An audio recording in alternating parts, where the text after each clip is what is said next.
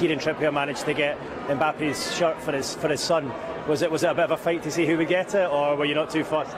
I thought I'm never going to bother asking for his. But yeah, I got Marquinhos, so that's not far off Mbappe. I'll take that. I was going to say you were close enough to Mbappe during the match. This shirt anyway. You didn't need it afterwards. I didn't even want to talk to him. The only talking he was going to get was, something aggressive. But no, yeah, to play against players like that is crazy, really. And credit to everyone involved tonight. Done a great job, and we're halfway there.